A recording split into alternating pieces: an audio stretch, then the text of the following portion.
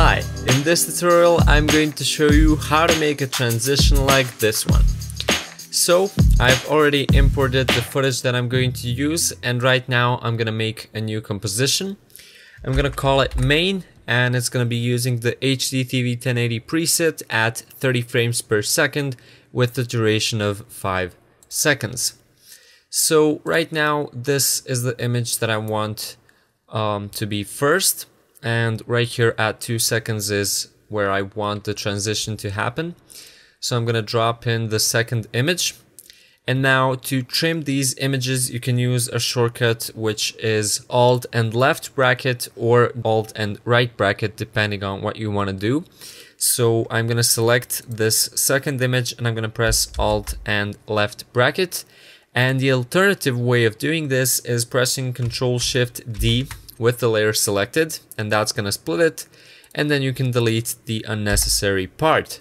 Now I'm showing you this alternative method because for some of you the first shortcut that I mentioned might not work.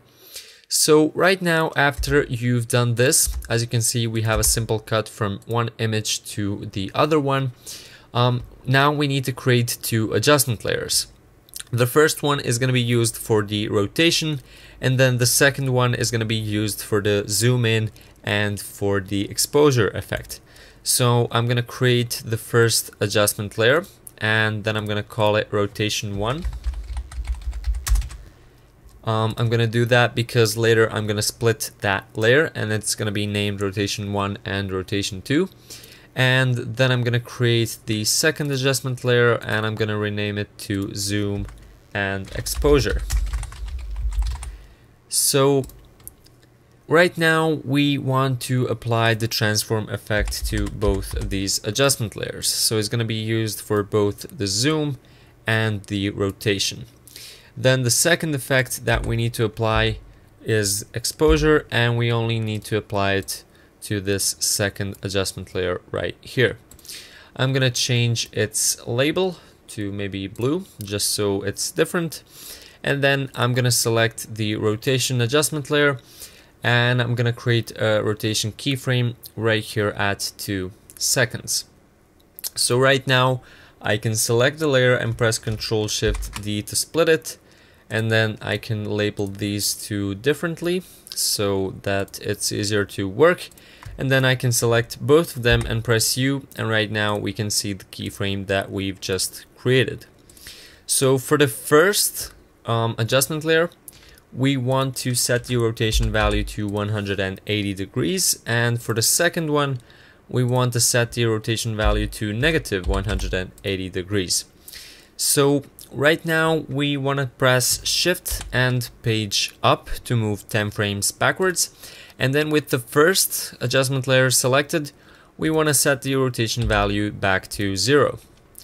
Then we want to press Shift and page down to go back, and then Shift and page down 2 more times, which is going to move us 20 frames forwards, and then we're going to set the rotation value for the second adjustment layer to 0 degrees. So right now, as you can see, this right here is 10 frames and this right here is 20 frames, and that equals to 30 frames, which at this frame rate equals to 1 second. So this transition is going to be 1 second long, and this is what we have so far. Now the next step is going to be selecting all of these keyframes and hitting F9 to ease them, and then also enabling motion blur like this and also right here. If you don't see this, then click on toggle switches and modes. That button should be located right here. So right now it looks like this. As you can see, really bad. So the first problem is that the animation technically hasn't even started at this point, so there's no movement, there's no motion blur, and that's why we're gonna move this keyframe 2 frames backwards, and we're also gonna move this keyframe 2 frames forwards. And right now it looks a bit better because there's motion blur right here. But what we need to do is set the playhead to 2 seconds, then select this second pair of keyframes, and then open the graph editor. Right click and make sure that you're editing the speed graph, and right now we have to make this animation peak right here at 2 seconds.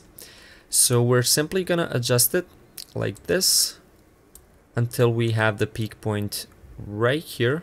It doesn't have to be exact, it can be approximately located right here where the playhead is. And right now, if I preview this, you can see that it looks a lot smoother. Now the next step is going to be animating the scale. So I'm going to set the playhead right here to 2 seconds, and I'm going to select the second adjustment layer for the zoom and the exposure.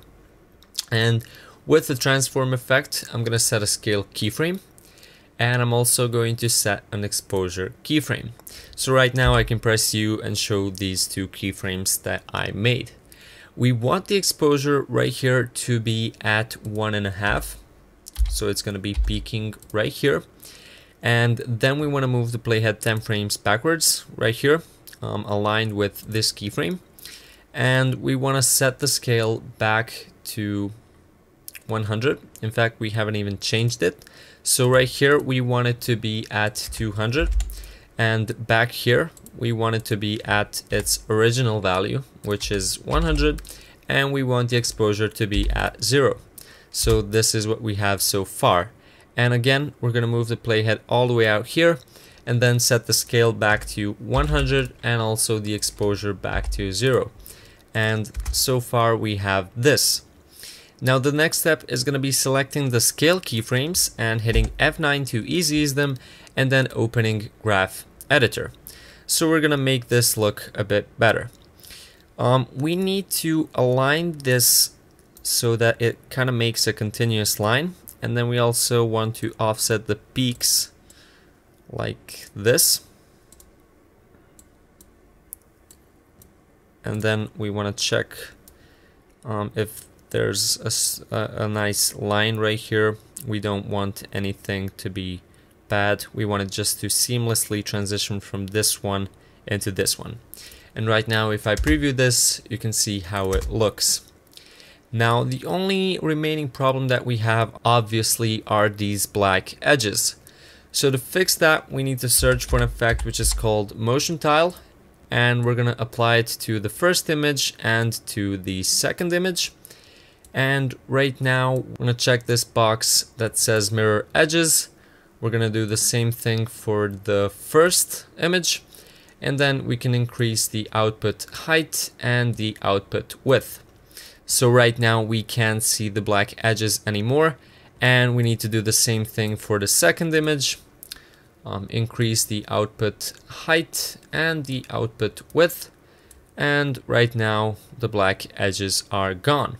So I can preview this and you can see that we're done. That's it for this tutorial. For more tutorials, please check out my channel.